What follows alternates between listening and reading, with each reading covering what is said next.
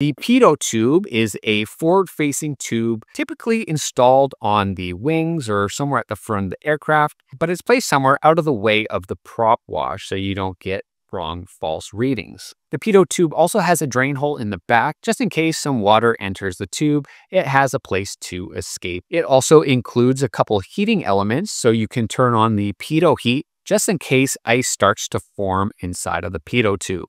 You can melt that ice away and get your instruments back up and running. Now, the pitot tube can give us false readings just because it's in a fixed position. So during different moments in flight, you might be flying at a different angle of attack. And an example of that would be having your flaps down, which will cause the air to flow into the pitot tube on a different angle. So it's not directly going into the pitot tube. So it gives you a slightly false reading. Now, you can find the corrected readings for these different configurations you're flying in the pilot's operating handbook.